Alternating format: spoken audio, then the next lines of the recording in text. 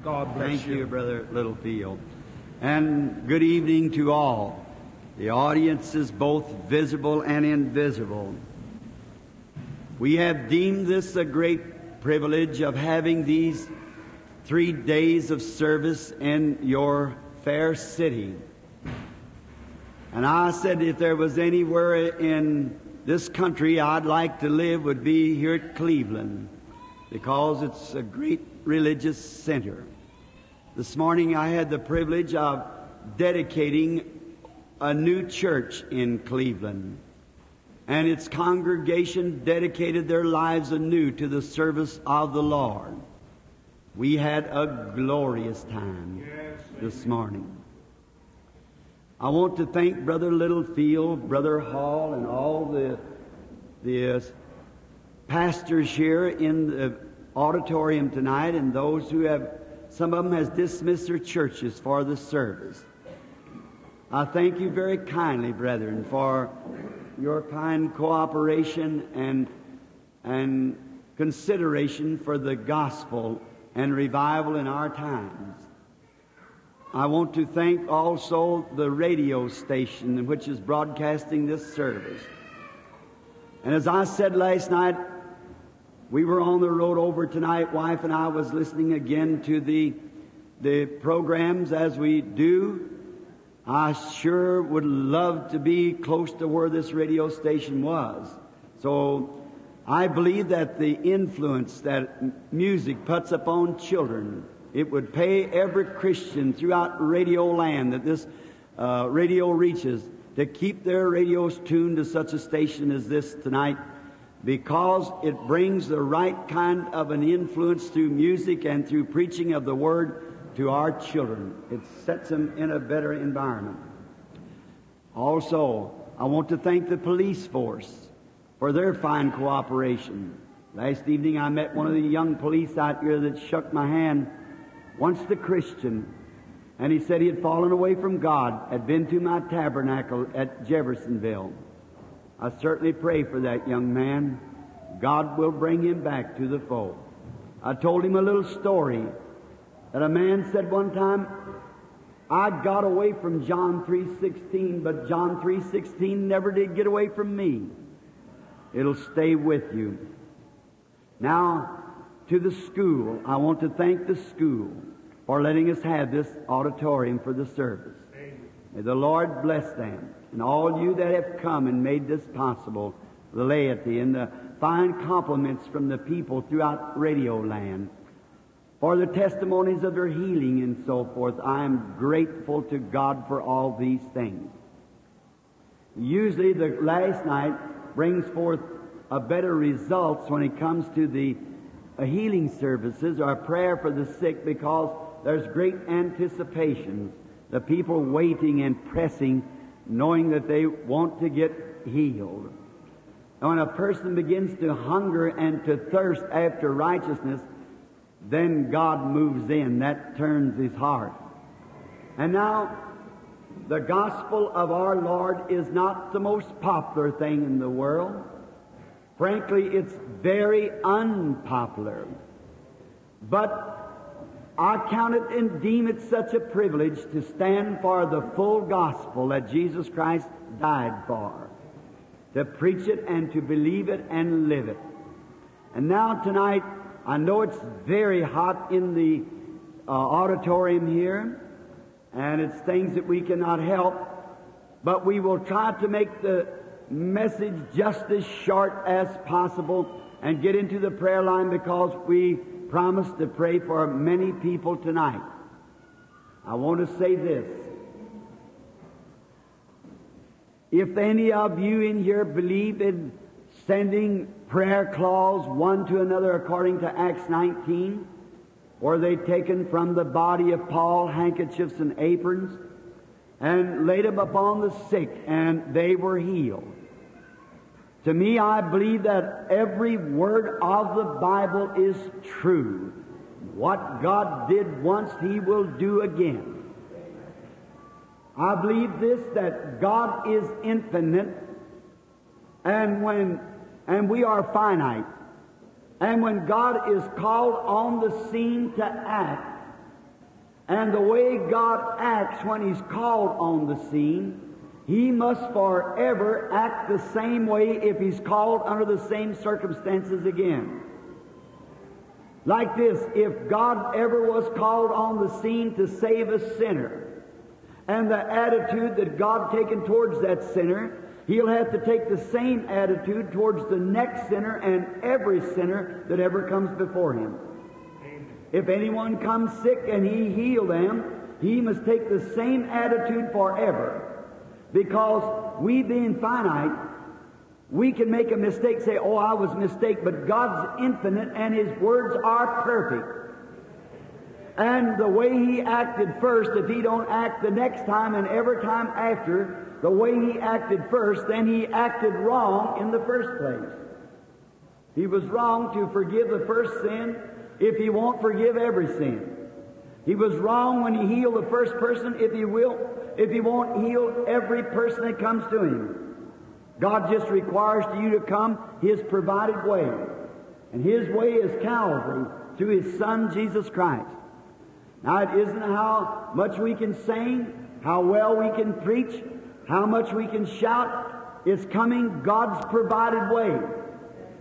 If you had an artesian well on one hill, blowing out water, on the other hill you had a crop burning up. Now, you can stand on the hill where the crop is and holler, great well, spring your water over to me and water my crop, so I can have food. You could holler until you could holler no more. It wouldn't act. But if you'll work according to the laws of gravitation, you can bring that water right around to your crop. There's enough electricity and any room to light it up. But you can't holler, great electricity, I'm conscious you're here, light up this room. No. You've got to work according to the laws of electricity. And then it'll light up the room. And the same way it is, we are conscious that God is here. God doesn't heal the people just by going to church or making confession. He heals you up on your faith in His finished work. That's the only basis that He can heal you. And if you'll believe that, it's not the touch of a minister's hands. It's not the anointing of the oil. It's not the prayer that he prays so much as it is your faith to accept the finished work that Christ did for you. That's God's law. Then if you can believe that, all things are possible to them that believe. And now if you desire a prayer cloth, just write me at Jeffersonville, Indiana, and I'll get it. Now I'm not trying to get your address because I do not have any programs to support. I never did let my meetings get to that place where I have to have thousands of dollars. I don't have to have anything. Only thing I need is just more of God.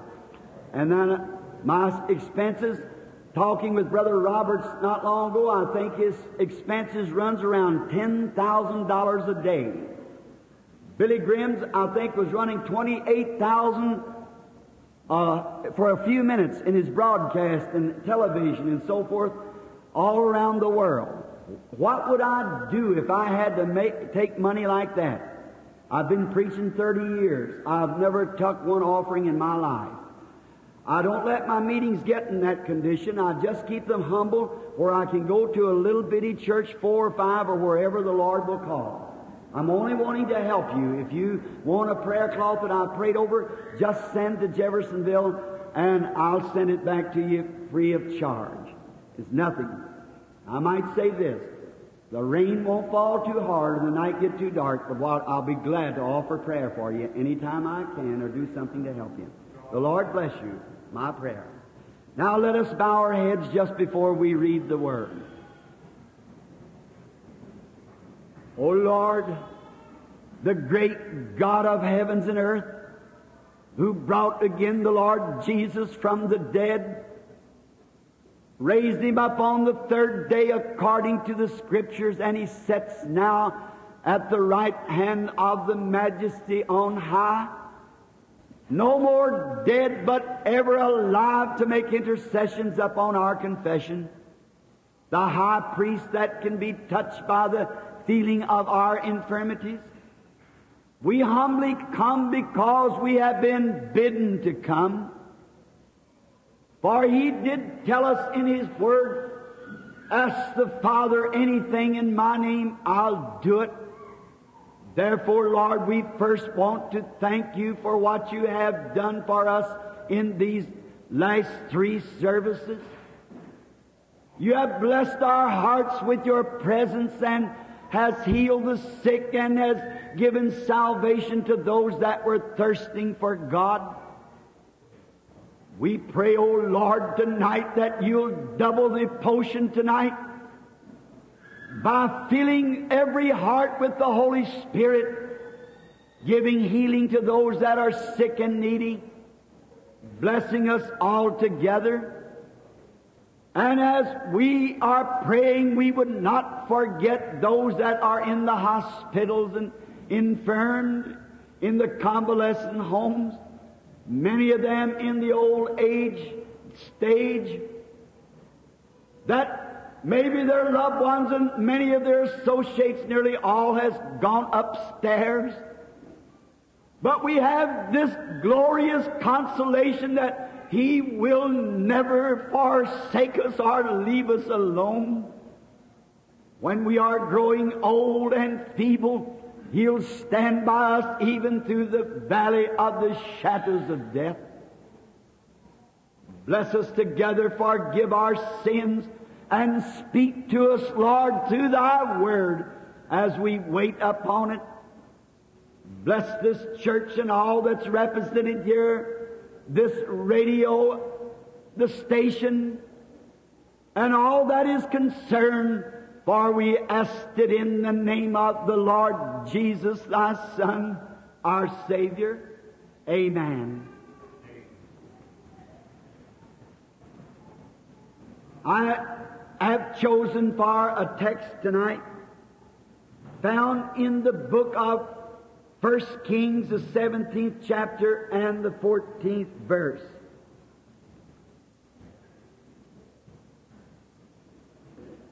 For thus saith the Lord God of Israel, the barrel will not waste, nor the cruse run dry until the day that the Lord God sends rain upon the earth. You know, God's people has always been in the minority. Not always in the majority. And I'm speaking of the chosen and the elected. God's chosen people. And it's always a strange thing to me how that people that have accepted Christ is afraid to trust Him. Afraid that there might be something they're not sure of. And I'm going to make my text tonight be certain of God. It must have been a hot morning. It was along about daybreak. All night long she had prayed, for death was strolling at the door, and this nation was backslidden. People were starving in the streets, and the water fountains had dried up, and there had been 3 years, not even moisture had fell on the ground by the dew. It showed a moral decay in the nation. It reflected the sins of the people. It was during the time of the reign of Ahab, Israel's most wicked king. He had married a sinner, Jezebel, a beautiful, modern movie star, very indifferent towards the kingdom of God. And he, being one of these kind of husbands that lets the wife run the house and run his business, showed that he was backslid. Then, being an Israelite, he'd give in to her idolatry. And between them, they had brought all the nation to idolatry. And when you start on the wrong road, you'll never be able to be reconciled till you come right back to the place where you left God. Some time ago, a chaplain told me that he found a man laying on the field, an officer, and he had been machine gunned across his chest. He was dying. And he said to him, "Captain, you are dying." And through the struggles, he said, "I know I am." He said, "Do you know God?"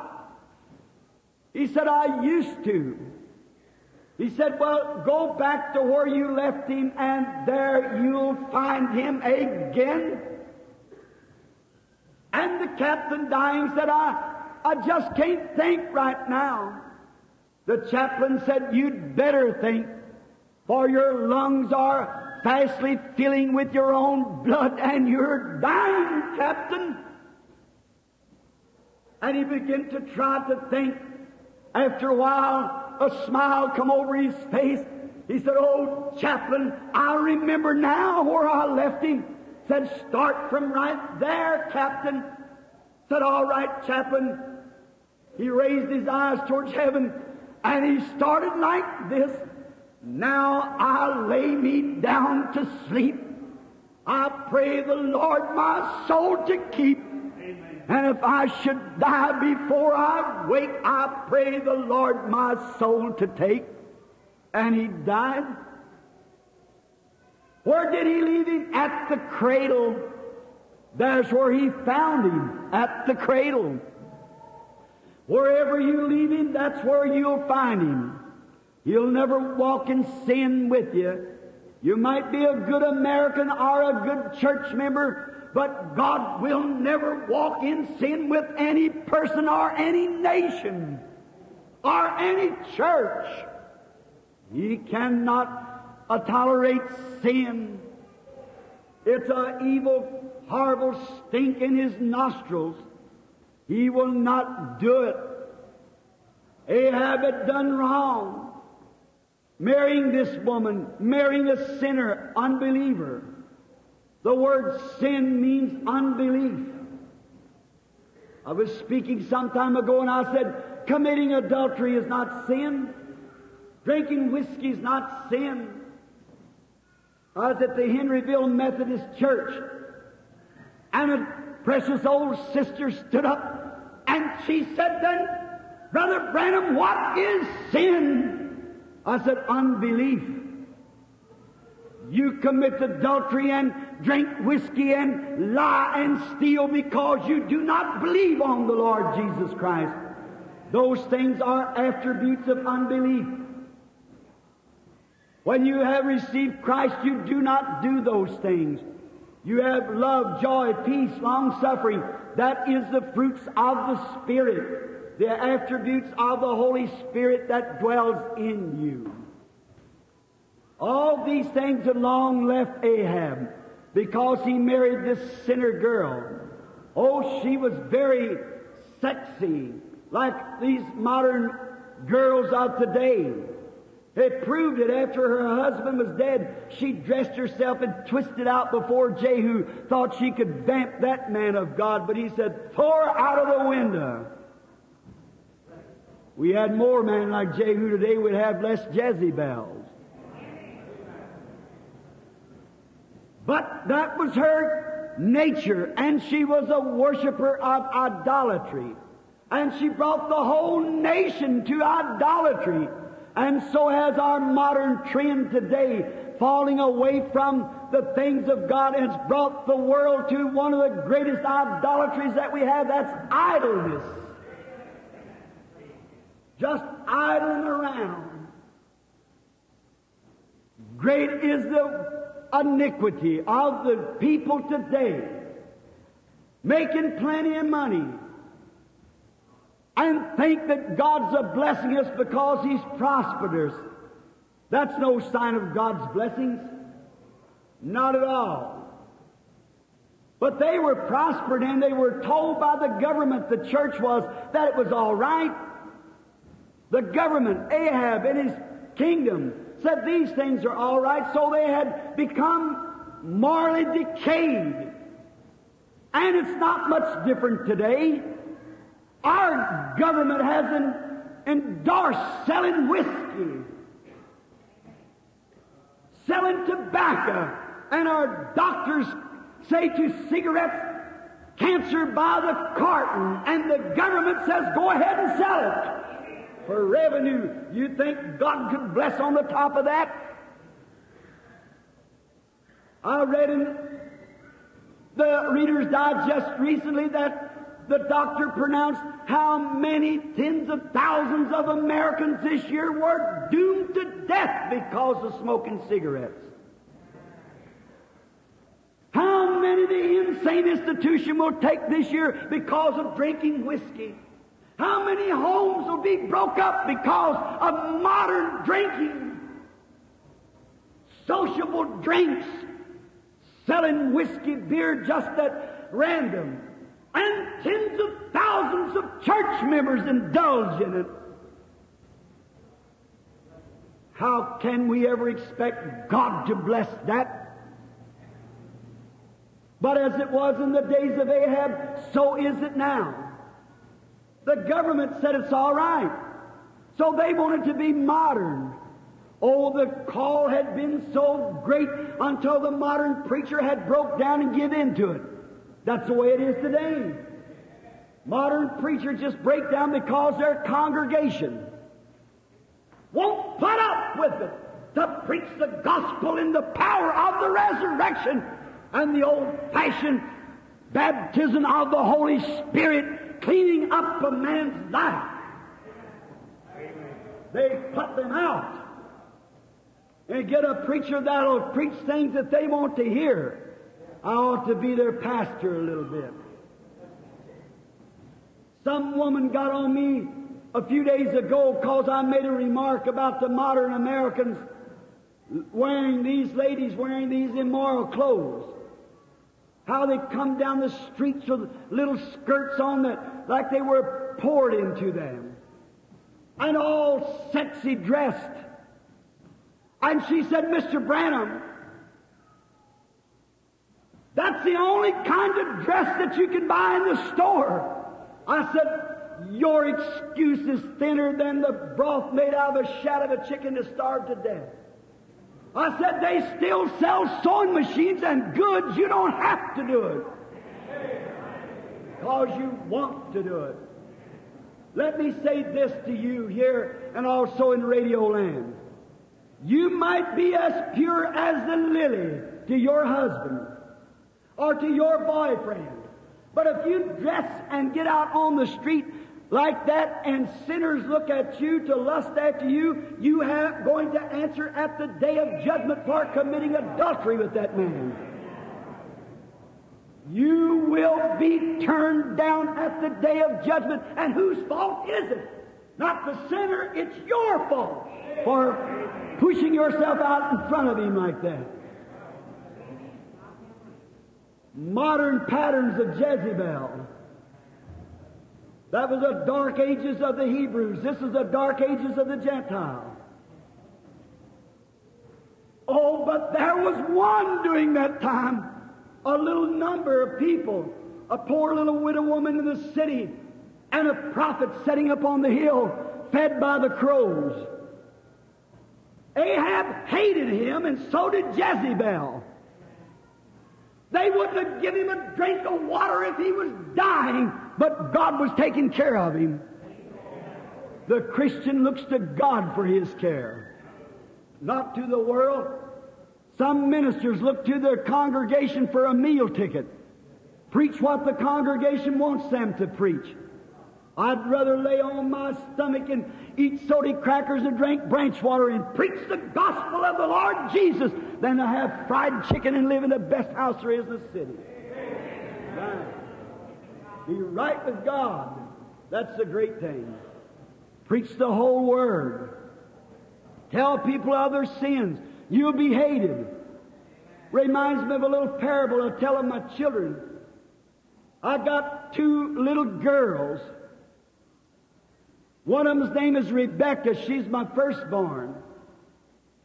And Sarah, her little sister, is next. Rebecca's about 12 years old, skinny, long-legged. And Sarah is a little short girl. She's 7 years old. And one night, I place it like this. I was coming home from meetings and they'd waited up a long time to see me. And they got sleepy and had to go to bed. I come in weary and tired and worn. I laid down to sleep sometime after midnight. And long before daylight, I couldn't sleep, and I got up early to keep from waking the wife up. Went out into the parlor and sat down in a chair. And as I was sitting there thinking of the meetings and praying for the different ones who had asked me requests, I heard a scramble in the children's bedroom. Here come the door bursting open, and here come Rebecca just as hard as she could go. And she jumped up, straddled my knee, and her long legs reached down to the floor.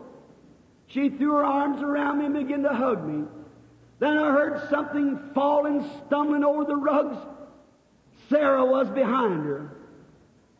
And she was wearing Rebecca's hand-me-down pajamas with the feet much too long, and she couldn't stand up good with them on. And she was stumbling.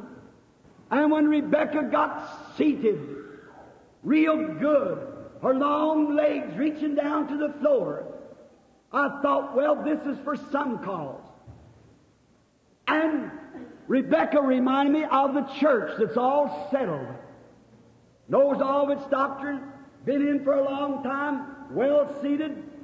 She turned around to her little sister, Sarah. And Sarah was at the door there, the hall. She said, Sarah, I want to tell you something.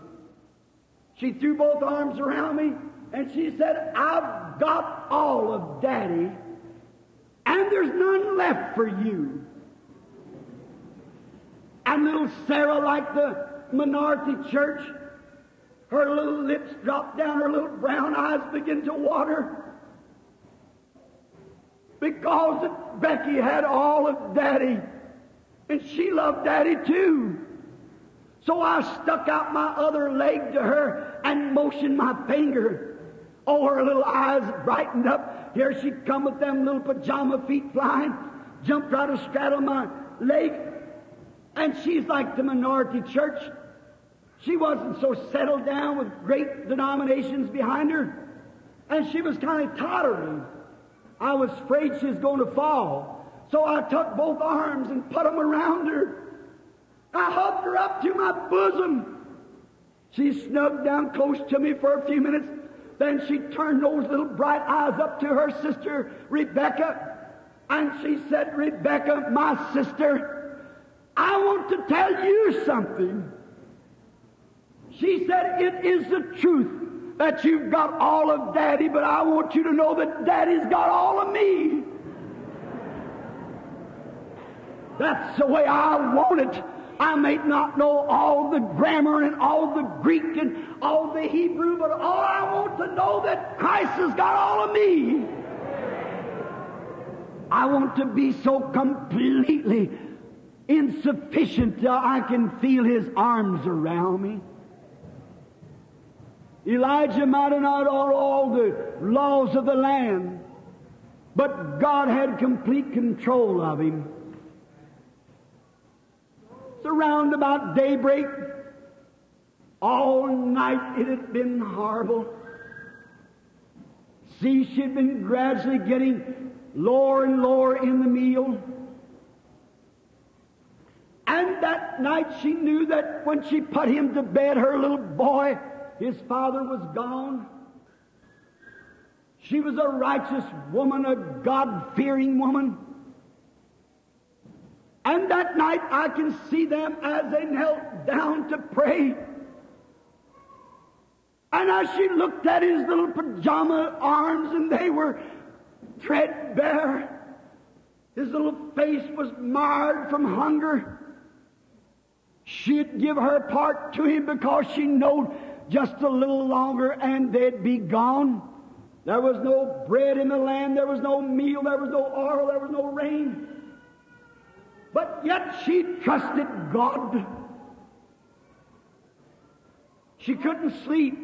Every once in a while he'd turn over and say, "Mama, won't you go out to the cupboard and look one more time and see if there's just one bite of that bread left? I'm so hungry I can't sleep." How she'd bite her lips until they would bleed. She'd go out in the kitchen and raise up her hands and say, "Oh, Jehovah, I am a widow who believes in you, and you took the little boy's father, your servant, up into heaven to be with you. And if you don't help me, it won't be long till we'll be visiting him. Nevertheless, whatever you do, I love you just the same, and I trust you." It seems strange when a person has done all that they can do, that they have fulfilled every request that God has asked them to do, and still He is silent. When you have done all that God has requested you to do and still He's silent, just be sure that you know God. And remember, faith is silently waiting. He's only testing your faith to see what you'll do. God does that. It was the Hebrew children that believed God and stood out for God, and they were sure that they were right with God, and He let them walk right into the fiery furnace before He ever moved. But faith waits silently, assured that everything's all right. When you've done all that you can do, when you've come to the prayer line and been prayed for, your heart doesn't condemn you and you're living right with God, just hold on to it. God has to answer. He's testing you. If you turn loose the next morning and say, "Well, I'm no better, I guess there's nothing to it," then you didn't have faith to begin with. If you've got real faith, you'll hold till the last breath gone from your body. You're certain that God is God.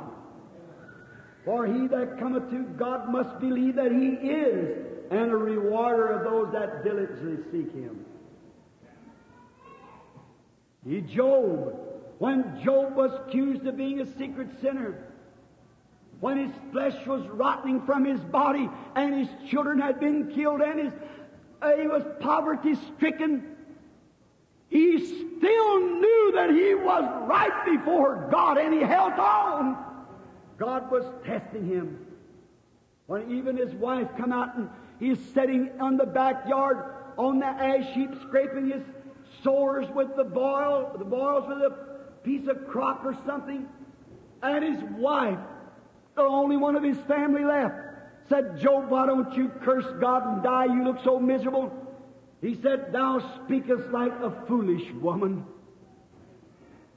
The Lord gave and the Lord taken away. Blessed be the name of the Lord." God was testing him. He knew he had offered the burnt offering. He'd come by the way of the blood. He knew that God was God. He knew that God answered prayer, and God was testing him. But He brought him out victorious because he was certain of God. If you're certain of God, you can take His word for anything He says. If you're not certain that He is God, and this is the Bible, then you better be careful what you're doing. But if you're certain, meet His requirements, then faith takes its solemn rest. Faith cannot be based upon the shifting sands of man's theology, but faith takes its solemn stand upon the eternal, everlasting rock of God's eternal faith. There it rests, unmovable. It knows that God is and a rewarder of those that diligently seek Him. Oh, it was horrible to watch her child dying. All night she had prayed, but she had waited. Then I see her take a little nap, wake up, and she looks at his little thin body. He's dozed off to sleep. She's seen the great ditches in his face from hunger, and she could hardly stagger around. Just about a bucket of water left. One handful of meal and a spoonful of oil stood between her and death. Isn't it strange how God lets His children get right down to that last moment? Sometimes He permits that to see your reaction. The Bible said if we cannot stand the chastisement of God, then we are illegitimate and not the children of God. We're born of the Spirit of God. Our faith in God holds on His Word. Sets to His Word, and there it holds. Now watch. She goes to the kitchen. She scrapes down in the barrel and gets that little handful of meal. She said, he'll wake up in a few minutes crying. I'll cook the meal, and then he'll have his little breakfast, whatever it is, a little corn cake.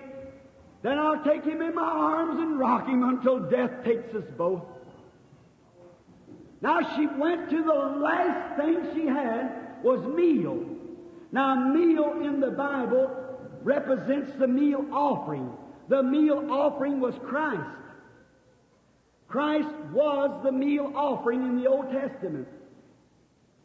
Do you remember when Elijah, some of the school of the preachers up there didn't know the difference between wild gourds and peas up at the school of the seminary? And they went out and gathered an apron full of them and put them in a pot, and some cried out, "There's death in the pot!" And Elijah took a handful of meal and throwed it into the pot and changed it from death to life. That's what Christ does when He's put on the case of a dying man. He changes him from death to life. The meal offering had to be ground with a certain burr.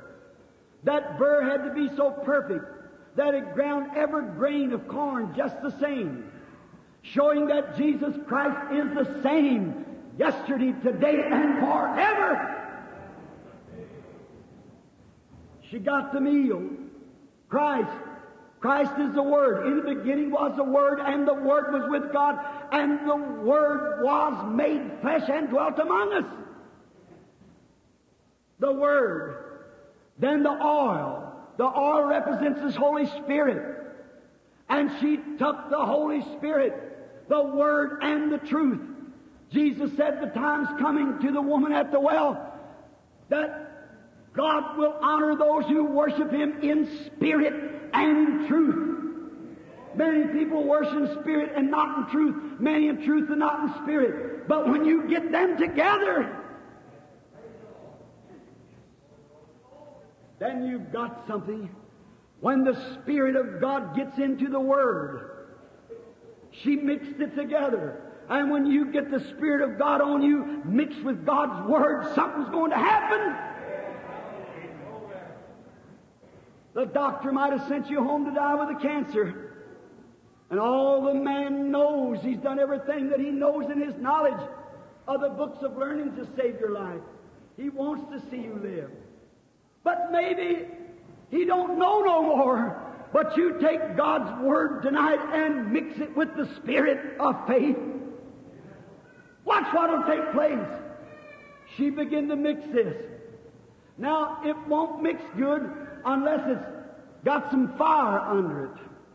It has to bake it into a bread which makes life. And when she got her little meal and oil mixed together, the Word and the Spirit, then something said, go out into the yard. At the same time, the Holy Spirit up on top of the mountain, where this old prophet had been sitting up there, said, go down to the city, for I've got a widow down there. I've ordained her to sustain you. She must have been a righteous woman, or God had never sent His prophet to stay with her. But God knows your needs. She went out into the yard. The prophet took off towards the city with the vision, trying to find a yard that had a woman in it. And he was walking down the streets looking for the vision that the Lord had showed him. And at the same time she come out of the house, did you notice she picked up 2 sticks? 2 sticks was the cross. I'm a hunter. And any good hunter knows that the right way to burn a log at night is to light a cross log and just keep pushing the ends in. She had to light that, then put the meal and oil together, and that was the Word, the Spirit, with the fire of the Holy Ghost to bake it into a whole cake of life-giving substance. She picked up the 2 sticks and she started back into the house to put the oil and the meal over the fire. And she heard a voice.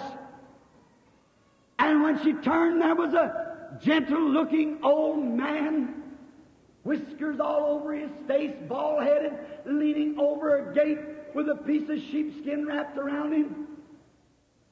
And he said, would you fetch me just a little drink of water? What's the God-fearing person always willing to divide? She looked at him. He was just a little different than lots of men. And there's something about a Christian that's different.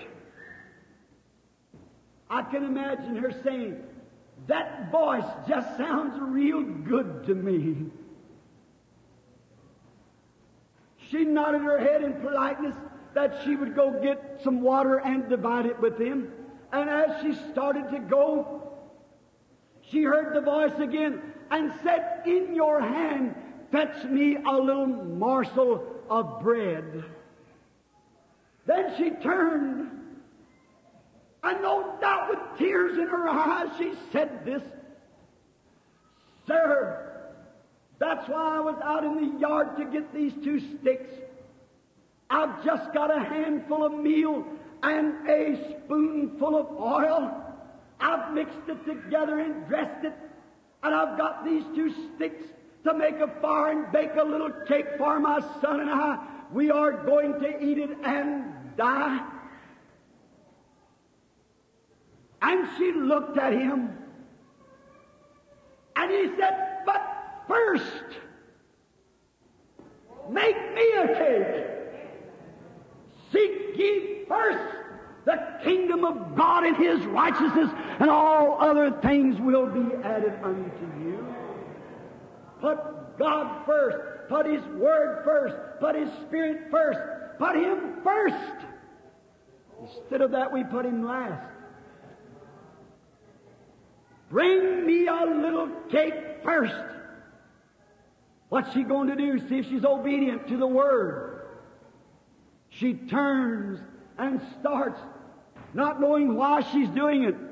Men and women who are led by the Spirit of God sometimes do things they don't know they're doing. Turned and started into the house. And then she heard that voice again. That glorious word come from his mouth. Thus saith the Lord. She knew who it was then. The barrel will not be empty, neither shall the cruse run dry until the day the Lord God sends rain on the earth. Why? She was willing. She put God first. She was sure that God would do something. She held on. Many times that trouble strike our homes, it's blessing in disguisement. Some people might say, well, you're sick. It's because you're not right with God. That doesn't mean that. Job was right with God and he was sick. But it's God testing you, putting you to a test to see what you'll do. Maybe He let the doctor say that for a purpose, to see what you'd do. We're near the coming of the Lord. God's coming for a church. He never asked and questioned, will I have a church?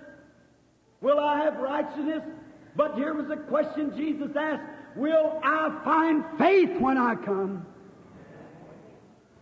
God's putting you to a test maybe, to try your faith. And all of her trouble and death at the door turned with one, thus saith the Lord. She and her son and Elijah eat many days from the barrel, and it never did waste, neither did the cruse run dry. Because she was certain of God. It reminds me of a German painting in Germany. It's like the great picture of the betrayal at Forest Lawn. So large they had to build a mammoth big $500,000 building to put the painting in. The German painting is called The Cloud. And when you're away from this picture, it is the most miserable, dismal-looking sight. It's a bunch of clouds just mixing together. And as you start walking to that picture, it gives you a horror. Oh, what a dreadful sight it looks. But when you get close to it, it's angels' wings beating together. See, it looks different when you get there. Maybe that's the way it is with you tonight. You don't know just why you are sick. You don't know just why or what about this. But maybe it is a blessing in disguisement. It looks like a gloomy, dark end for you, but it may be the angel wings beating together if you're only certain of God. You're sure that God heals the sick. If you're sure that God still pours out the Holy Ghost upon His people, then take His promise and hold on to it until God answers. For He sure will answer prayer. Let us bow our heads now while we think of this. Are you certain that it's God's will to save you? You in Radio Land, think of it. Is it the will of God to save you? Are you certain it is? You sinner man, maybe at the pool room or at the bar room, out in the car with the other man's wife drinking, you there with a cigarette in your mouth. Are you certain that God is God of holiness? That can forgive your sins and take all your iniquity away? Are you here in this audience that doesn't know Christ as your Savior? Are you certain tonight that God forgives the sinner? You without the Holy Spirit, both here and in Radio Land, are you certain that it's God's will to give you the Holy Spirit?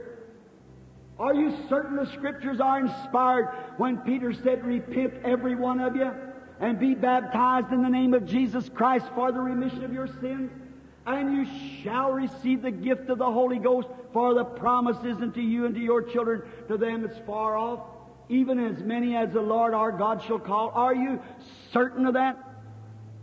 Are you certain, you sick people, that Jesus was wounded for your transgressions, bruised for your iniquities? The chastisement of your peace was upon Him, and with His stripes you were healed. Are you certain it's God? It's God's will? If you are, Ask Him for whatever you have need of just now while we pray, and you will receive it. How many in the visible audience will raise up your hand and say, Brother Branham, I have a need of God tonight. I raise my hand to say that I have need of God. May God grant it to me. I want you to remember me in prayer. You're in the visible audience. Raise your hand.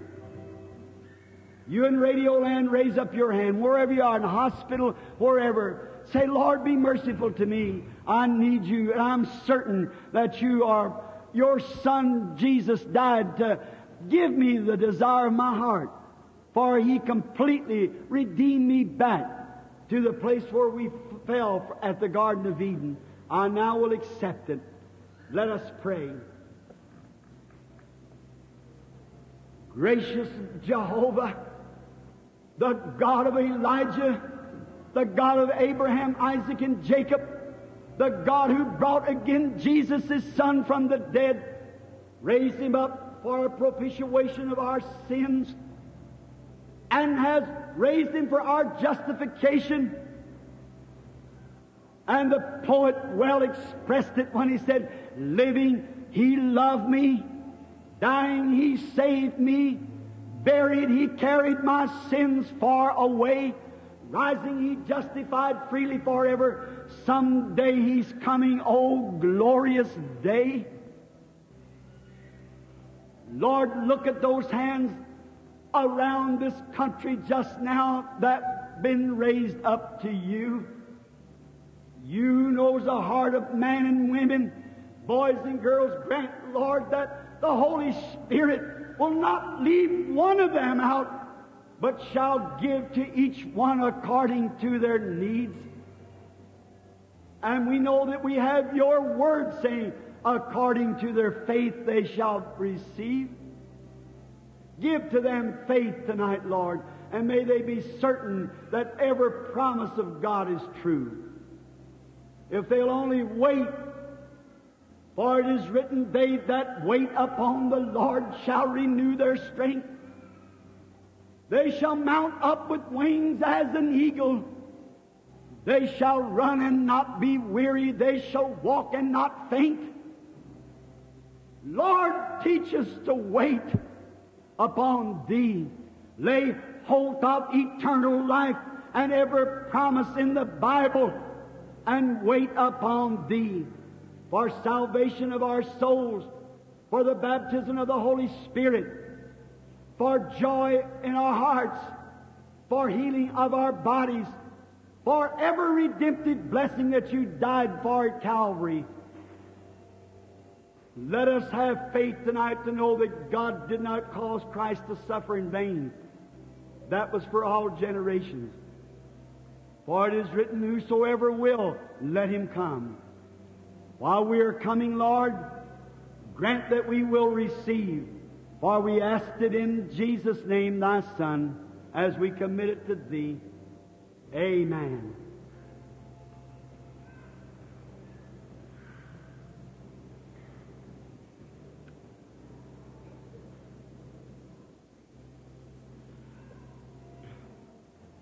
I love that song that the organ is now playing so sweetly. Only believe. How many knows who wrote that song? A buddy of mine, Paul Rader. I was a little boy, just ordained in the Baptist church, as I sat at Paul's feet. Not long ago, I was at the Rediger Tabernacle at Fort Wayne. Paul preached the same message I preach right here. The baptism of the Holy Ghost. He believed in divine healing, the power of God, the second coming. When he was dying out in the hospital in Los Angeles, when the Moody Bible School sent down the quartet to sing for him, they had the shades all at the windows. Paul had a sense of humor. He said, "Who's dying here, me or you?" They were singing "Near My God to Thee." He said, "Raise them shades and sing me some snappy gospel songs." So they got to singing, "Down at the cross where my Savior died, down there for cleansing from sin I cried. There to my heart was the blood applied, oh glory to His name." Paul said, "Where's Luke?" That was his brother.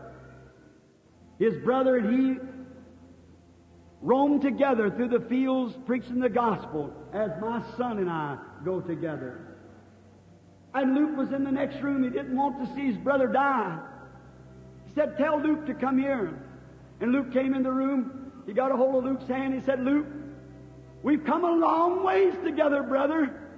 We've took a many a battle for the Lord. But think of it, Luke.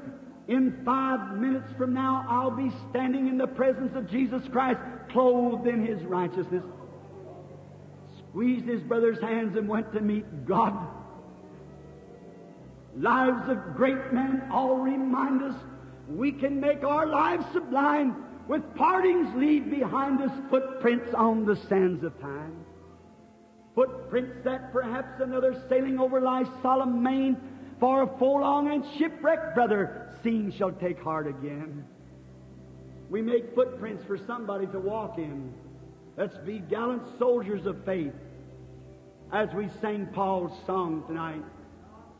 May He listen from heaven, if it's possible, for a righteous man to listen in as we sing, only believe, as we worship God. Only be certain of God. Hold on.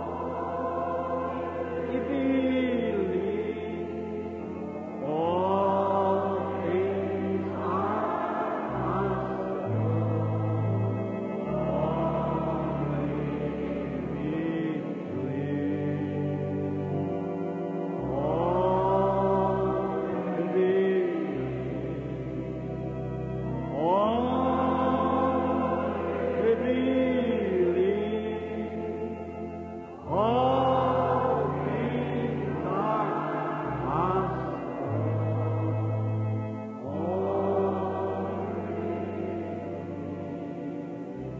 You in Radio Land and you also present, I wonder if you'd hold your hand and sing this with me like this. Now I believe. Now I believe. All things are possible. Now I believe. Will you raise your hand to God and sing it with me? Now I believe, God. I'm going to hold on. Now I believe. All things are possible. Now I believe. Just worship Him now in the song. Now I believe. Oh, now I believe. All things are possible. Now I believe. Let's hum it like this. Now I receive. You hear? Receive His Word. Now I receive. All things are possible. Every promise. Now receive. Receive Christ in my heart. Now I receive. Oh, now I receive. All things are possible. Now I receive.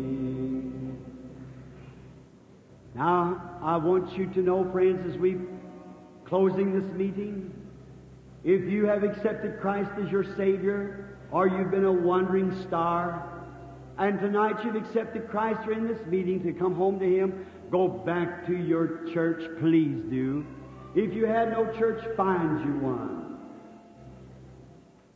If you don't have any choice, Brother Littlefield never told me to say this, but Brother Littlefield I know to be a man of God. I know Brother Hall to be a man of God. I know these brethren here, many of them, to be men of God. Join their church. They'll do you good. I can only be an evangelist. That's my calling. They're pastors to feed you and to shepherd you until Jesus comes. They're the caretaker at the end. Jesus give them 2 pence, the Word and the Spirit. If they need anything more, He'll give it when He returns. You know the parable of the Good Samaritan. Now, we are going to pray for the sick. Now, is there any here that's never been in one of my meetings before where I prayed for the sick? Raise your hand. Just a very few. Well, I might make this quotation quickly. That I believe and stand on this, that Jesus Christ is not dead, but He's alive. I believe that He is the same yesterday, today, and forever. He's the same in principle, the same in power. The only difference is He's in us now in the form of the Holy Spirit, where He was in one man, Jesus Christ, when He was here on earth. But He sent His Holy Spirit back, and it's in all the church, universal. All the believers. Now, I believe the same things that He did, He promised we should do too. Now, last night as I went into it, you see that sign of the Messiah was only done to the Jews and the Samaritans, not to the Gentiles. The Gentiles wasn't looking for the coming of Christ. Now, the Jews and Samaritans is not receiving it, but the Gentiles are receiving it. Why? It's the Gentiles looking for the coming of Christ. See, God, if that's the way He did it first, made Himself known as Messiah by discerning their thoughts, telling the woman at the well she had husbands, and eagerly, and telling Peter who his name was, and the other things like that. And by that, not by healing the sick, they healed the sick before them, but they know He was the prophet that Moses spoke would come, the God prophet. How many understands that? Raise up your hand. And they said, by this we know you are the Messiah. The woman at the well, she was a prostitute, but she knows more about the Bible than half the preachers in America. That's right. The preachers of that day. Well, then preacher said, this man's a fortune teller. That's the reason he can discern their thoughts. And Jesus said, you speak that against me, it'll be forgiven. But when the Holy Spirit comes and does the same thing, speak against that, it'll never be forgiven. That's blasphemy, because they called the Spirit that He had in Him an unclean spirit. Called the Spirit of God, the works of the Spirit of God, a devil, Beelzebub. He said it's unforgivable. Now, if you're spiritual, you caught these messages that I've been preaching. How last night they sent to Beelzebub, the god of Akron, to consult him. You should be spiritual enough to understand which is right and wrong, what speaks and what isn't. Did you ever see a spiritualist preaching the gospel and healing the sick? No, sir. Satan can't cast out Satan. The devil can't heal. Jesus said if Satan can cast out Satan, then his kingdom's divided. Satan cannot heal. God's the only one can heal. God's the only creator. Satan can pervert what God's created. And what is unrighteousness? Righteousness perverted. Here, let me say it. We're a mixed multitude, but I'm your brother. You listen to your doctor. You married man. You live with your wife as a wife. The bed is undefiled. But another woman can do the same act, and you'll go to hell for doing it. The same act, but perverted. All unrighteousness. What is a lie? Is the truth misrepresented. All the devil can do is to pervert righteousness. He cannot create. He's not a creator. God's the only creator. So it takes creation to heal, and God's the only healer. Jesus, when He was here, He said, I'll do nothing till the Father shows me. He saw a vision. Everything that He did, He said, I'll do nothing except the Father shows me first. St. John 5:19. So it was by vision. Now, He promised those things. He told His disciples, when the Holy Spirit's come, don't you do that before the Gentiles. Do it before the house of Israel. The day would come for the Gentiles. Now is their day. So if God introduced Himself that way, the Messiah, and the woman, when she seen Jesus tell her that, she said, Sir, I perceive that you're a prophet. We know when the Messiah cometh, He'll tell us all these things. But who are you? He said, I'm He that speaks to you. She run into the city, said, "Come see a man who told me the things that I've done. Isn't this the Messiah?" If that was a sign of the Messiah then at the closing of their age, He's got to give the same Messiah sign today. If it isn't the same Messiah. The same grapevine will bring forth grapes. You don't see pumpkins coming off of a grapevine. Watermelons off of cantaloupe vines. You find watermelons on watermelon vines. Grapes on grapevines and pumpkins on pumpkin vines. And you find the Spirit of Christ in the children of Christ. We go to church to find the Spirit of Christ, and we find creeds. We find laws and documents. God's Spirit, the same Spirit was in Jesus Christ as in the church. If I told you I had the spirit of Al Capone, you better call the police in and arrest me. I might have big guns.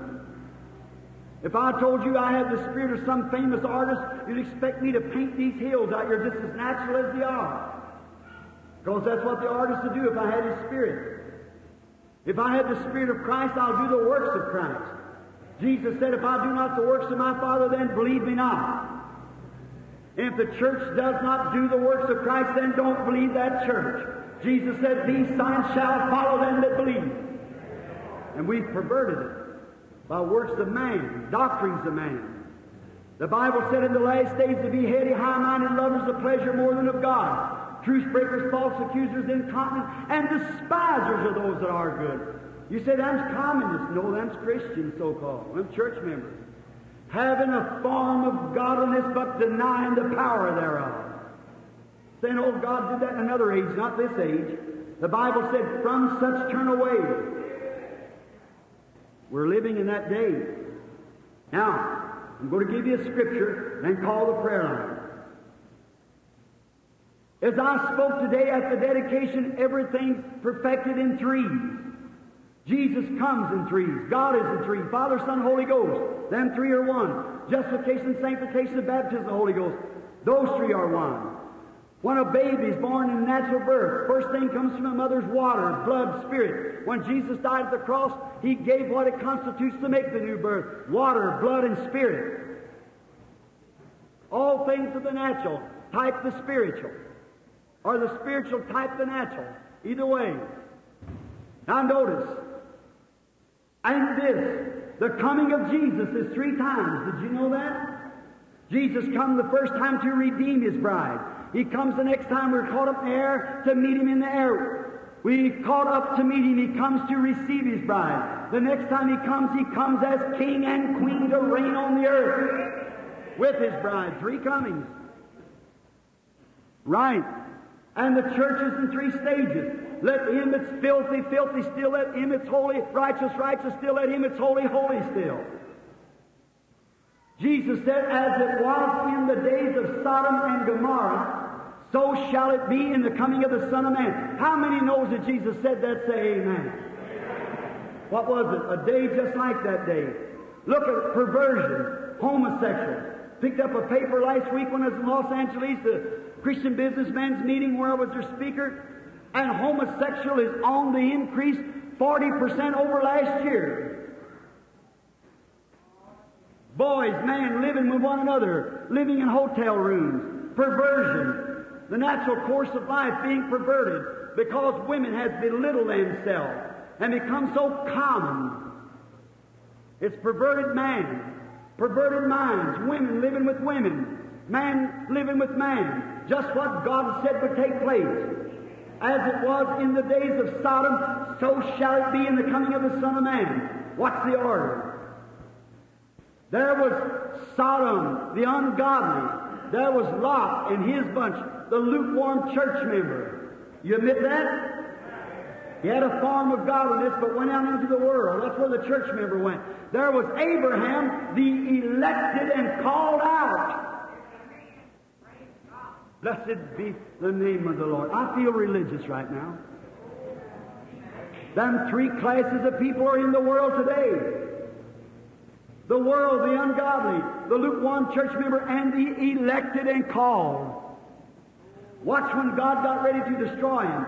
Jesus said, as it was in that day, so will it be in the coming of the Son of Man. What's the perversion? Now, Abraham was setting poor.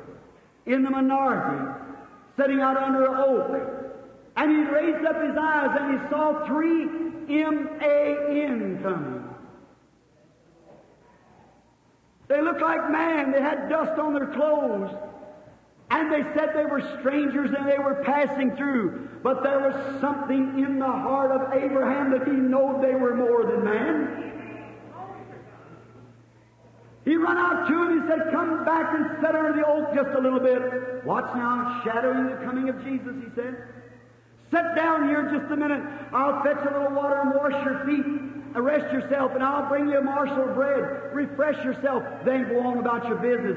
For this is why you come by. Let's take Abraham. He run into the tent. Sarah was 90 years old. Abraham was 100. They were looking for a baby and believed God, holding on, just certain God was going to answer like I preached on tonight. 25 years they held to that promise, giving God praise all the time for the baby. Her getting older all the time, but they were certain of God. What happened? All of a sudden, Abraham ran into the tent. He said, Sarah, get out the flour, knead a little of it. In other words, sift it right good. Make some whole cakes down here. And he ran out into the flock and began to feel around, got a little fat calf, killed it, tucked, dressed it, brought it out and cooked it, and sat down, and they eat it. I can see Abraham get the fly bush. How many knows what a fly bush is? How many of you all from Kentucky anyhow? See? All right, a fly bush. We never know what a screen door was until just recently.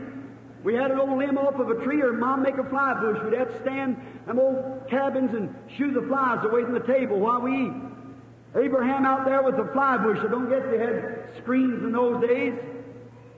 And while they were eating, Abraham's heart was beating. You know what the Bible said it was? It was Almighty God and two angels. Hallelujah! In the form of man. A preacher said to me not long ago, said, listen, Brother Branham, you don't mean to tell me that you believe that man was God. I said, the Bible said it was God. Yes, sir, in the form of man. Oh, said, how could he be? I said, you don't know our God. What's this body made of?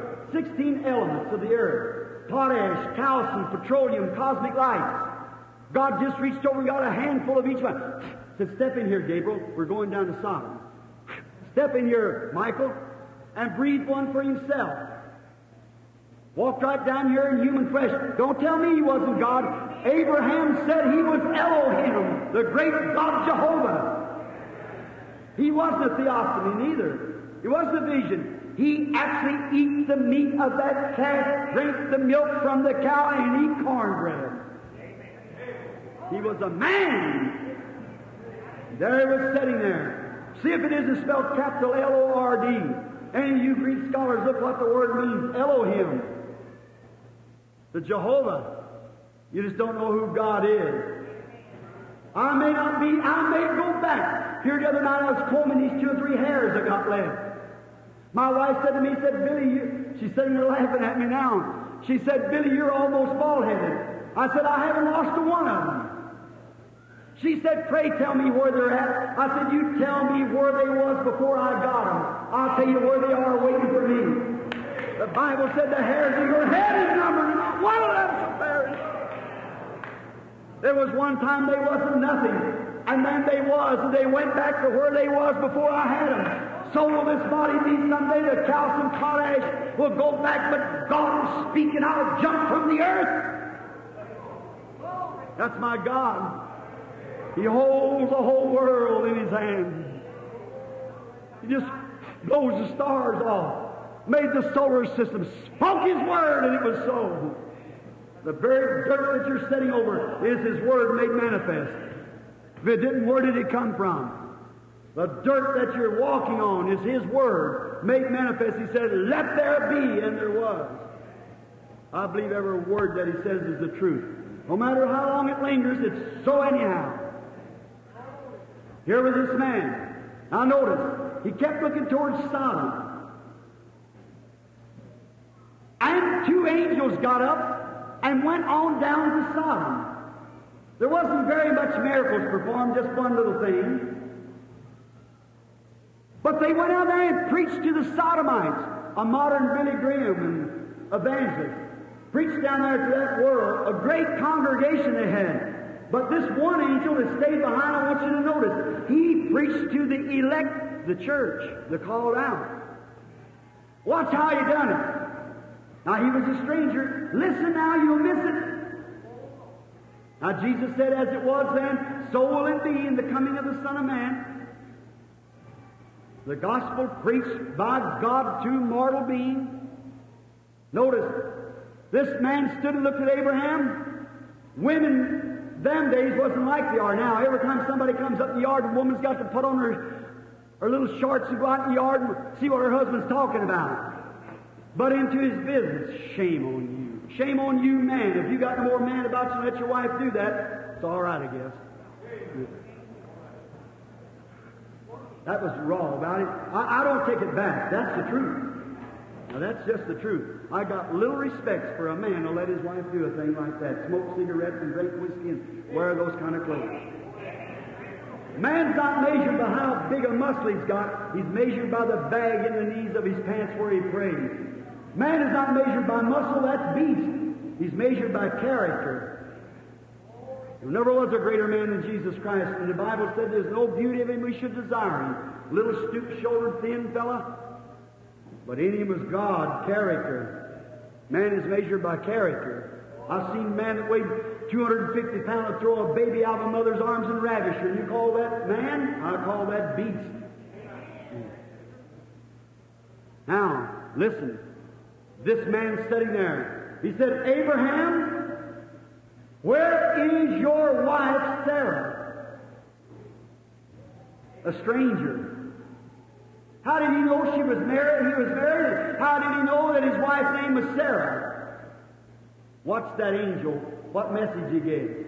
Abraham said, she's in the tent behind you. And the Bible said that the angel had his back turned to the tent. Behind him. Said, where is Sarah, your wife? How do you know that he had a wife, and how do you know her name was Sarah? What's the nature of that spirit now to the elected church?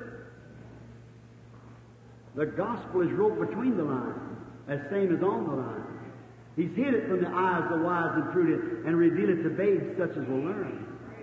Jesus thanked God for it. So do I.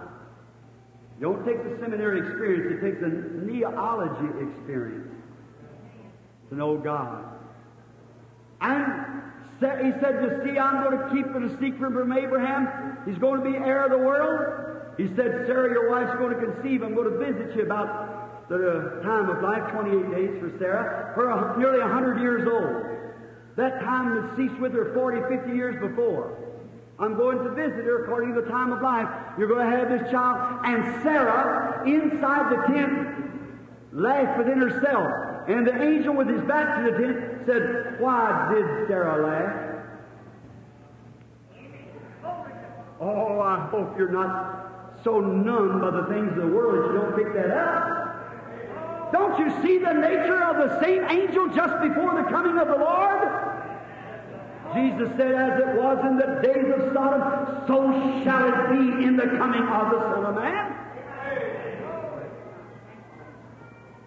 Surely not spiritual dead enough not to recognize that. The discernment, just at the end of time of the Jews, God sent that Spirit. Just at the end of time of the Samaritans, He sent that Spirit. Just at the end before judgment, when He's going to burn the world up, Sodom and Gomorrah, He sent that angel as a witness. And bombs are hanging yonder, ready to blow this world into bits in 1 minute's time.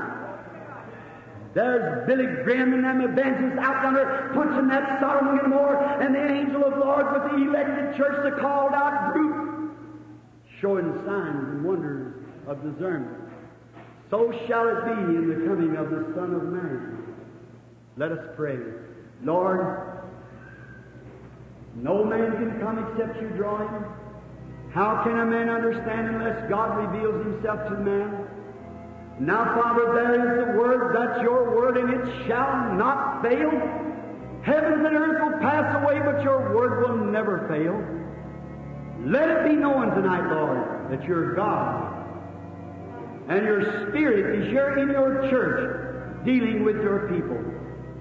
In the name of Jesus Christ, we submit ourselves to Thee for the service. Amen. Now it's immaterial to me. If the Holy Spirit would come into this meeting right now and would say thus to me, say such a thing, give discernment out in there to you people, it ought to convince you. Now remember, it's not the hands of a preacher that heals the people. That's a Jewish tradition. The little man Zacchaeus that had not Zacchaeus, but his daughter died. Can't think of his name right now. When his daughter died, he said to Jesus, "Come, lay your hands on my daughter, and she will live." He's a Jew. But when the Roman centurion had his servant at the point of death, he said, "I'm not worthy that you come under my roof. Just speak the word. My servant will live." Jesus turned and said, "I don't find faith like that in Israel. That's what we Gentiles ought to be." But we have to fall back to our traditions, laying on of hands and so forth. If that's what it takes, all right. We're here to serve the Lord.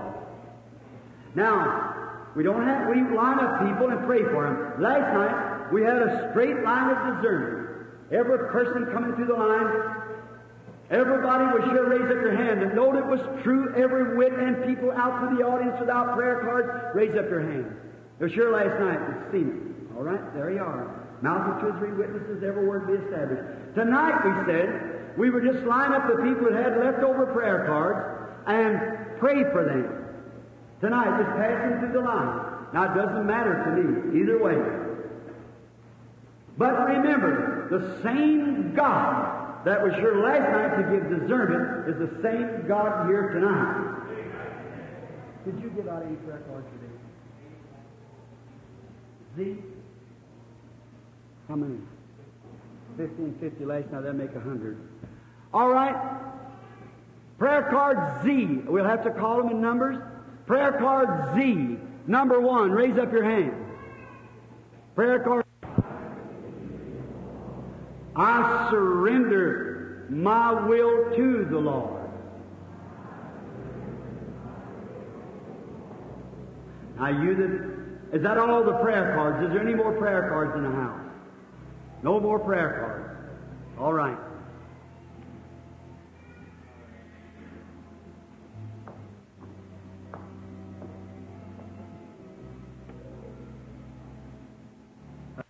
This is our first meeting. All right. This is our first meeting. We're born maybe miles apart, and first time we've ever met. Now here is a perfect picture of St. John, the 4th chapter.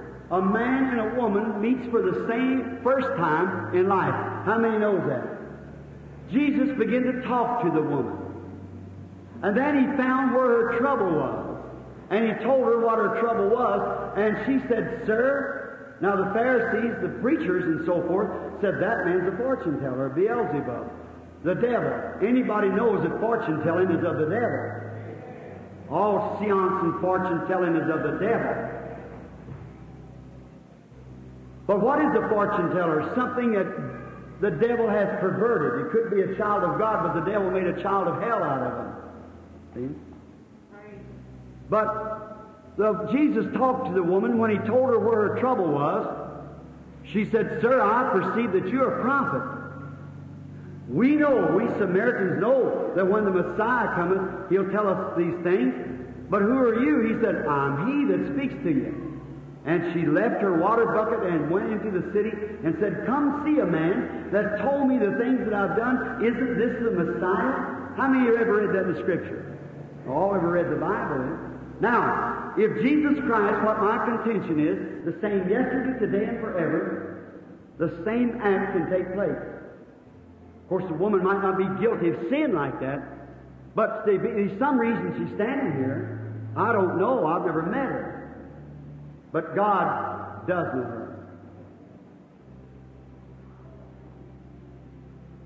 if God will reveal to me what you're here for, will you believe me to be His prophet? Yes, you will. You will. You do believe it. Thank you. I'm being servant. The word prophet kind of scatters people sometimes. You feel it resented. See, of course, a preacher is a prophet, but a seer, one who sees vision. Now, I'm not a preacher. I have no education to be a preacher. I stumble around. I like to tell what I know about it. But a real scholarly, educated preacher would never class me as a preacher. See? But my gift to God, He knows I love Him, and He's given me a gift of discernment. There sits my wife.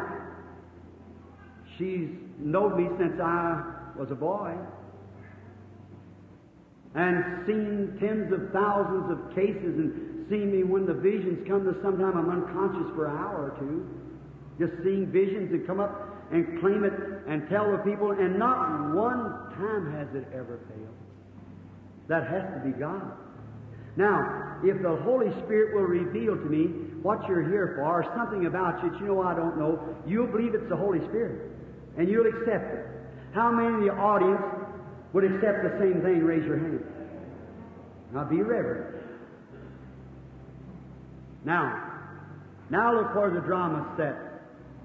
Now the Bible's going to be found to be truth or error. I'm going to be found a false prophet or telling you the truth. If I tell the truth, God will vindicate the truth. If I tell a lie, God will show it that it's a lie. But His Word can't lie. That's the reason I'm sure, I'm positive, I'm telling you the Word of the Lord. It's God's promise. Now, believe. Let's see what He'll say. I don't say that He will. Then the rest of you, all of you in a prayer line will believe it anyhow, whether God says anything to you or not. Will you be willing just to pass through the prayer line? If you will, raise your hand. Now, you're just pass through and lay hands on. If God's this close to you, here on the platform, to know the very secret of your heart, here this woman and I with her hands up, the Bible laying here, we've never seen each other before in life. If we did, we didn't know it. I don't know her, know nothing about her, but God does. Let Him reveal it and see whether it's truth or not.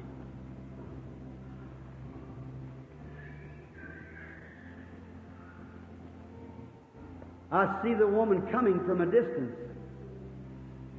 She's not from here. From Chattanooga.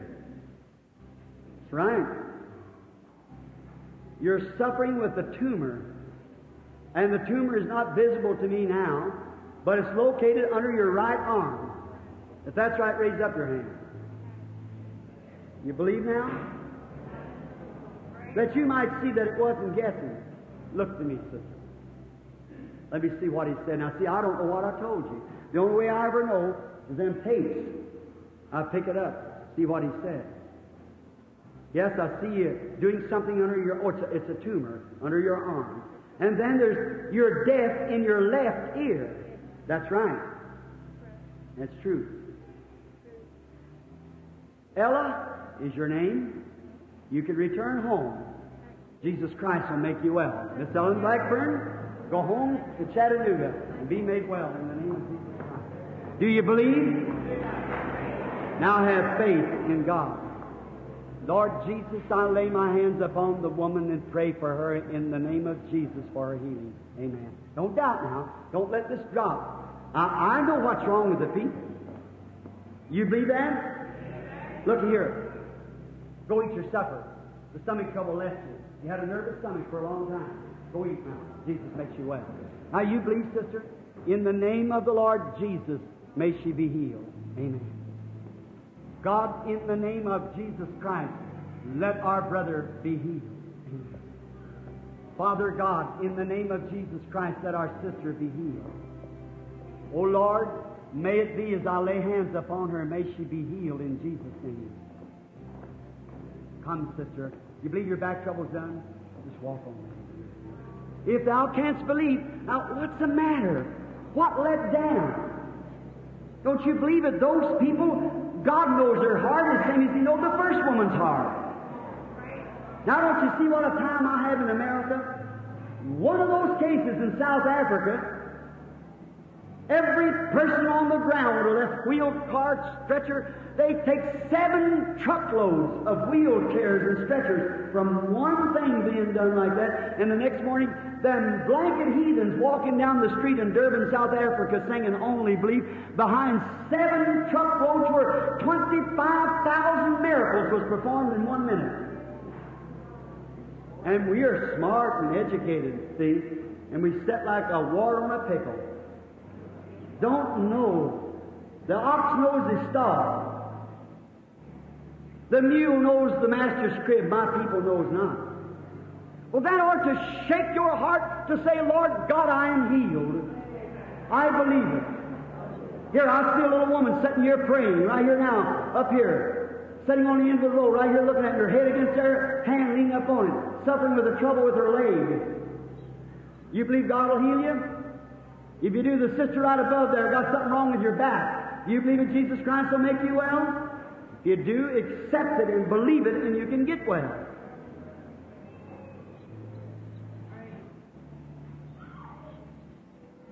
You think God can heal your diabetes and make you well? You have a prayer card, but you have diabetes.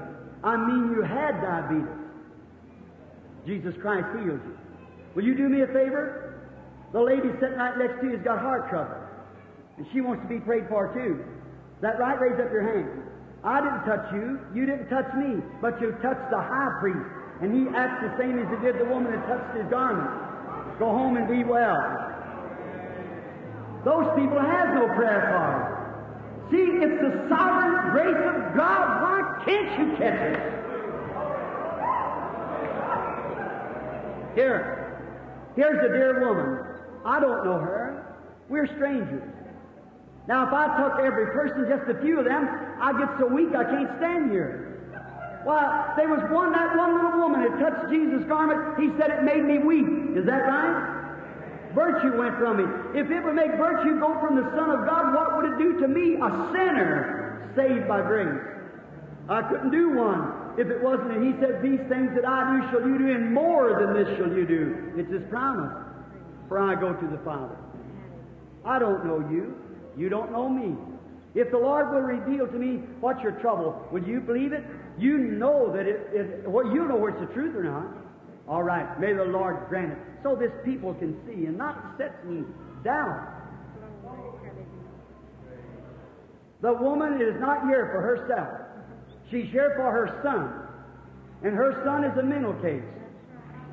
He received the baptism of the Holy Ghost some time ago. And now he's got all nervous. He can't think. He can't hold his job. That's the truth. Take that handkerchief in your hand and lay it on him.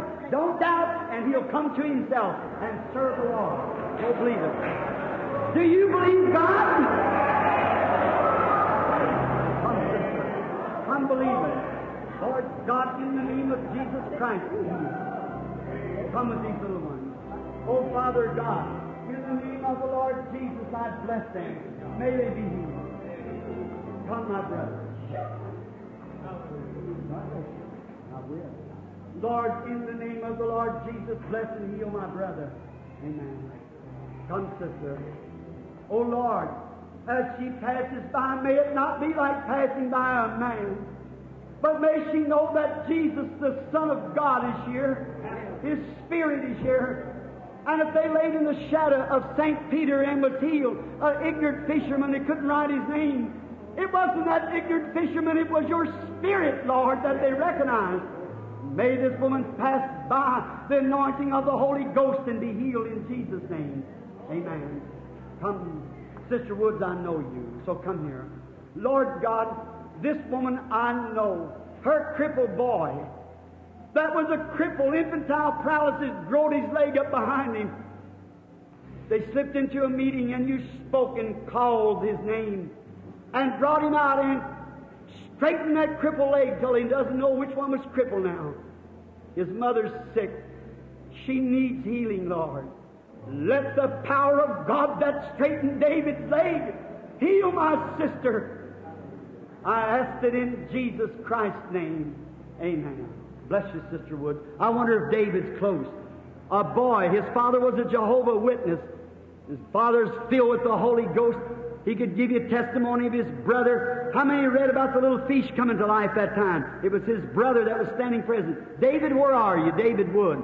Stand up. There was a boy, a polio case, his leg brought up behind him, sitting way back in the audience in a big tent meeting, and the Holy Spirit spoke to him and said, "Thus saith the Lord." There he is, a witness that God heals polio. Amen. Oh, I feel like a holy roller. Amen. I feel like shouting. If it takes that to serve God, then let me do it. I've sailed the 7 seas, traveled the world 6 times around, and I've never yet seen a holy roller. It's a blackguard name that the devil tapped on the saints of God. There's no such a thing. Out of 969 different denominations from the government registered, and not one of them is called holy roller. There's no such a thing. Come, little lady. You believe God? Lord God, in the name of Jesus Christ, may the girl get well. Amen. Believe, sister. Lord, in the name of Jesus Christ, may the lady get well. Amen. Come, sister. Lord, I lay hands upon the woman and the child. In the name of Jesus Christ, may they be healed. Come, sister. I see you. Don't let down. When you come by here, start praising God. When you're prayed for, I don't care if it takes 25 years. If you're the children of Abraham, then you've got the faith of Abraham.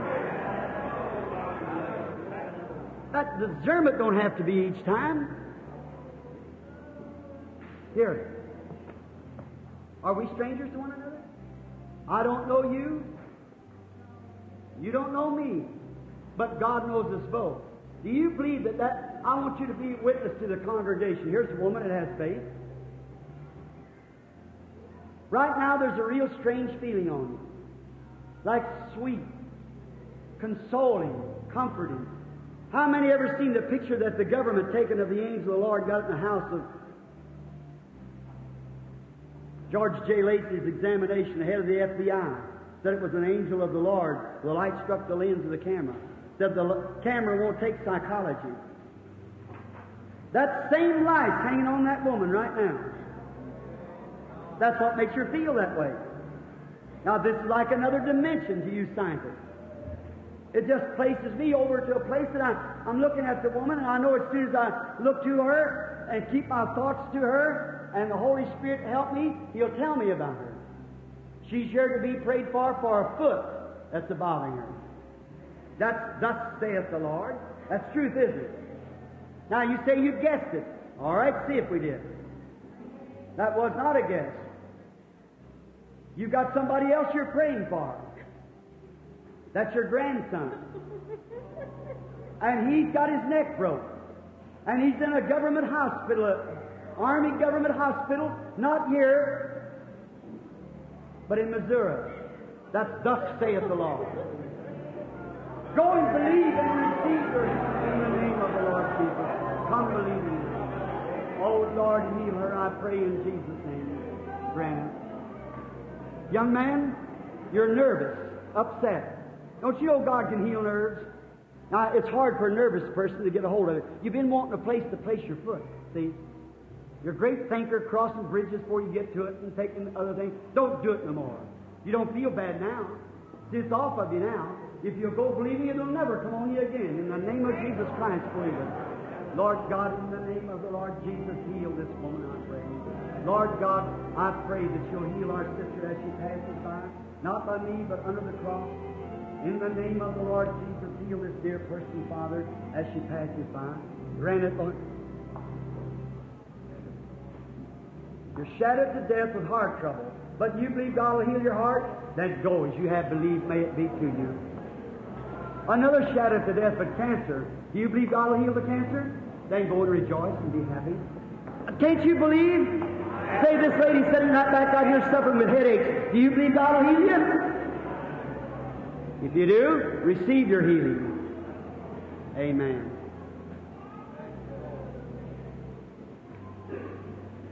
Blessed be the Lord. Here's a little woman sitting here with a white uniform on. She just touched the Lord. She's got hip trouble. She fell and hurt her hip. That's right, isn't it, lady? You're sitting there praying and you said, Lord, let him call me.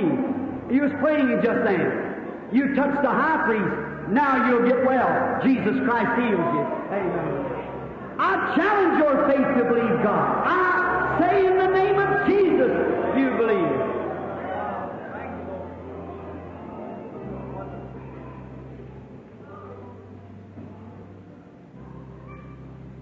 You believe God will heal that asthma? Sitting right back there? If you believe it with all your heart, you can have it. You believe, sister? In the name of Jesus Christ, may you be healed. Do you believe, sister? In the name of the Lord Jesus, be healed. I just don't understand. Why can't you catch it, friend? No matter whether it's a vision or not, don't you know the same God is the same one who knows all about you?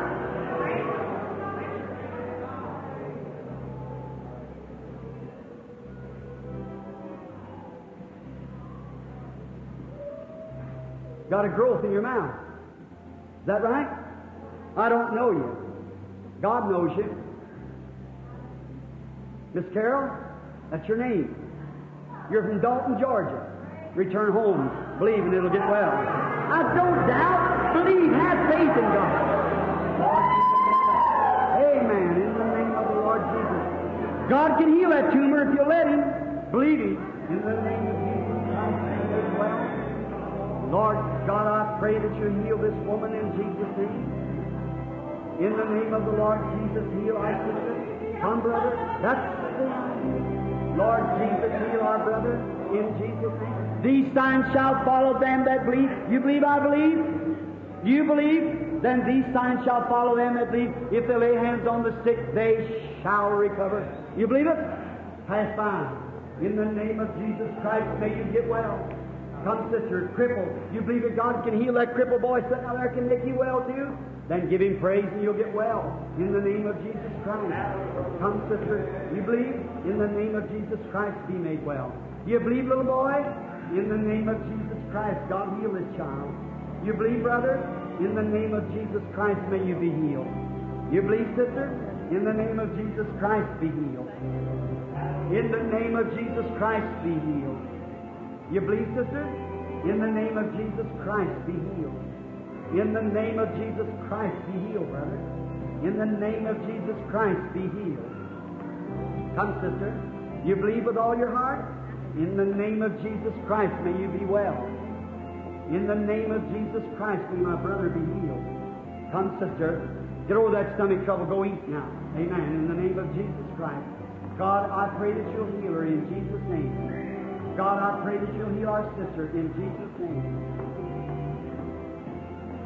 God, in Jesus' name, heal our brother. Lord God, in the name of Jesus Christ, heal our brother. Heavenly Father, it's written, they shall lay hands on the sick, they shall recover. In the name of Jesus Christ, I do this. Almighty God, I lay hands upon my brother. In the name of Jesus Christ, may he be healed. Amen. God bless you, Dad. In the name of Jesus Christ, I lay hands upon my sister for her healing. Come, sister. What you so nervous about? That's what caused your stomach trouble and got you in the conditions in. You go get over it right now, aren't you? In the name of Jesus Christ, may it be so. Amen. Mother, that old heart's beat a long time. It's getting bad now, but if you'll believe, it'll keep beating. In the name of Jesus Christ, may she be healed. Grant it, Lord. Come, sister. In the name of Jesus Christ, may she be healed. In the name of Jesus Christ, I pray that you will heal my brother. Come, brother dear. Lord God, in the name of Jesus Christ, may my brother get well. In the name of Jesus Christ, may my brother be healed. In the name of Jesus Christ, may my sister be healed. In the name of Jesus Christ, I lay my hands upon the woman and ask for her healing. Amen. God, I lay hands upon my brother in the name of Jesus for his healing. Come, sir. In the name of Jesus Christ, I lay hands on my brother for healing. Come, sister. You believe with all your heart? Your back trouble will leave you. In the name of the Lord Jesus, grant me healing, Father. You had the same thing. Now believe with all your heart. In the name of Jesus Christ. You believe that diabetes will leave you and you'll get well? You do? Go ahead. Believe it and you shall have a blood transfusion of Christ. Do you believe me to be God's servant? You believe God can tell me what's wrong with you? Will you believe it? Well, you'll know it's the truth or not. You got nervousness and heart trouble. That's right. Your nervousness is what makes your heart trouble. It's a nervous heart. When you eat and lay down, flutters and has all kinds of sensations and feelings. It ain't going to kill you. Do you believe that, Louise?